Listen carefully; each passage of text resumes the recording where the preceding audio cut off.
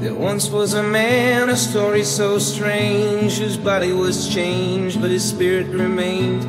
He lost his leg, but they said, don't fear, we'll give you a prosthesis, have no tear. Oh, the sickness spread and it took its toll, but the doctors, they worked to make him whole. An arm, a lung, and then his kidneys too, they replaced and healed what sickness slew.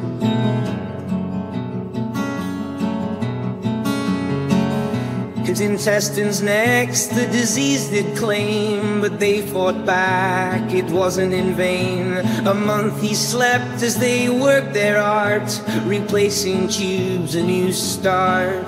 The doctors, they said, you'll be alright, the sickness has ended its fight. But oh, how wrong they were, it came for his heart. A machine now beats, but he's falling apart.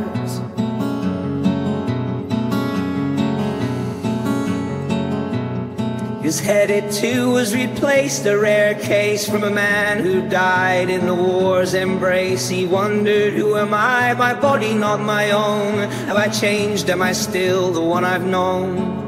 To the psychologist he was sent to find peace and make sense of his lament. Does my soul exist? He asked in despair. They answered, it's with you, though the body's not there.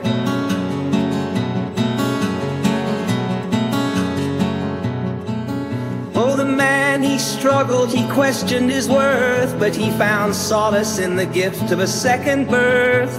He thanked the doctors for their skill and care, though his identity a mystery he'd bear.